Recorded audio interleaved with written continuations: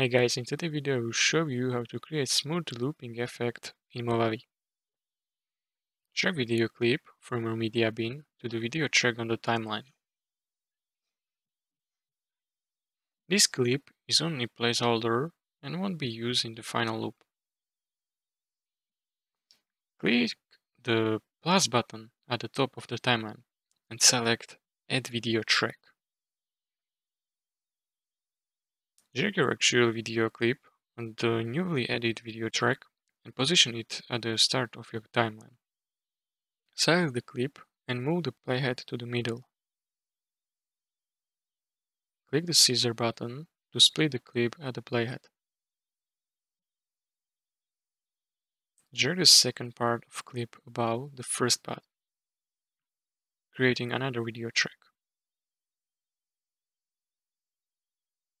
Overlap the beginning of the second clip with the end of the first clip. Click the video track link, toggle to unlink the top two video tracks.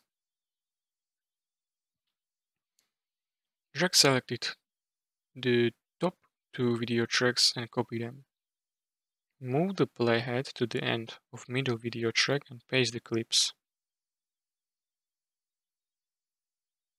Position the paste clips to create the first loop. Keep moving the playhead to the end of the last clip and paste the clips to continue loop.